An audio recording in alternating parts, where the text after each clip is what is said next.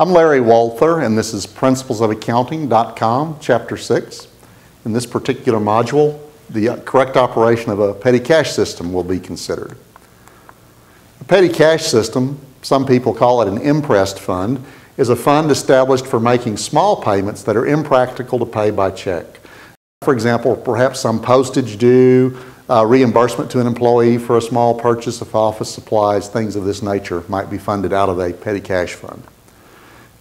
A petty cash fund is established by making a check out to cash, taking that check to the bank, cashing it, and then taking the money and placing that in a petty cash box under the control of a particular petty cash custodian. Now, when a petty cash fund is initially established, it's done so by crediting cash. Here's the $1,000 credit to cash, and we debit petty cash. These are both cash accounts on the general ledger. It's just that the petty cash account now reflects a subdivision of cash into a second account. A petty cash fund custodian safeguards the funds and makes disbursements out of the fund. In the process of establishing a petty cash fund, it's important to also establish policies regarding the appropriate types of expenditures that can be made from the fund and the process by which receipts are maintained, setting forth the nature of those expenditures. The receipts should be placed in the petty cash fund as disbursements are made out of the fund. At any point in time, therefore, the receipts in the funds plus remaining cash in the petty cash fund should equal the total amount of the fund. Next, let's turn our attention to the replenishment of the petty cash fund. Whenever a fund needs to be replenished, another check is made out to cash that's taken to the bank and cashed. The amount of that check is the amount that's necessary to bring the fund back up to its original level. So that should also correspond to the receipts that are in the box. So the receipts are removed and they would be formally recorded as expenses. So here I'm assuming we needed to replenish the petty cash fund, $615. There's our credit to cash. That's the check we write out and take to the bank to get $615. That money's placed into the fund. The receipts are taken out for supplies, fuel, and miscellaneous costs in this case, and those expense accounts are appropriately debited at that time.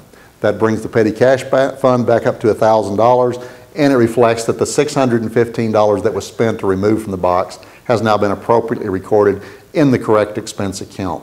Notice that the petty cash account itself is not impacted. It still carries a $1,000 balance. The petty cash fund was initially debited for $1,000 and it's not changing. This is a credit to cash, not a credit to petty cash. So to review, we have a $615 check taken to the bank, the money is taken, placed into the petty cash box, and the receipts are taken out and recorded in the accounting records. That journal entry was credit cash, $615, and debit the various expense accounts for a total of $615. Sometimes the petty cash fund or any other cash account, a cash register for example, may be short or over. Small errors can occur. Errors may cause the petty cash fund to be out of balance. There can also be math errors in making change, failure to provide a receipt for an appropriate expenditure, and so on. Nevertheless, the available cash in the box needs to be brought up to the $1,000 or the appropriate level. So we need to establish an account for cash short or over. Debit is a bad thing in this case. It reflects a cash shortage. A credit would reflect an excess amount of cash beyond the expected amount. The cash short or over would be an income statement adjustment. It's probably not material, hopefully, but it would be a miscellaneous expense or a type of adjustment. It's not just for petty cash discrepancies, but any cash short or over situation. So here's a journal entry. In this case, I actually needed to record $635 credit to cash. I recorded the same $615 of expenses. I just can't explain the $20 shortage. So now I'm debiting another expense account's cash short in this case to reflect. If it had been a cash overage, we would have had a credit there.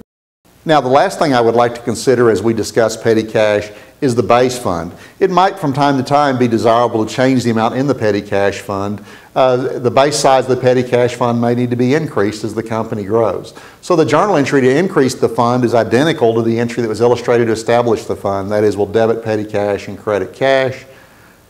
So if we were to add $500 to the petty cash fund, we would debit petty cash $500 more and credit cash $500. That would be an increase in the base amount of the fund, not a reimbursement in the fund. Otherwise, the only time we would need to make an entry to the petty cash account occurs when the fund is initially established.